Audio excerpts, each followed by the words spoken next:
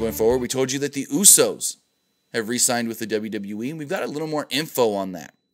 So yesterday, PW Insider reported that Jimmy and Jey Uso had signed new contracts with the WWE. At the time, Mike Johnson of PW Insider didn't have any real specifics on the contracts given to the current SmackDown Live Tag Team Champions.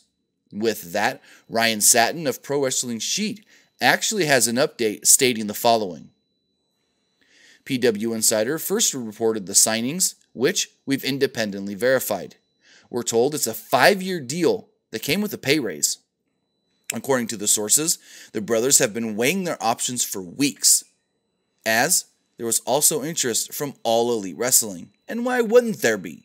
Why wouldn't other companies like AEW, Ring of Honor, New Japan Pro Wrestling all not be, why would they not be interested in the Usos? The Usos are easily one of, if not the best tag team in the world right now. I mean, they're easily in the top 3 along with the Young Bucks, Pentagon, and Phoenix.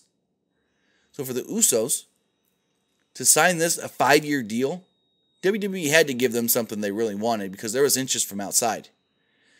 And we see in this report from Ryan Satin that they did get a pay raise, so that's good. It looks like they're doing that because we also heard when Becky signed her new contract, or at least was offered her new contract, she also was offered a pay raise as well. So it's good to see that the WWE is seeing the value of their wrestlers and seeing that their wrestlers can go elsewhere, so they got to give them what they want and something to entice them to stay with their company.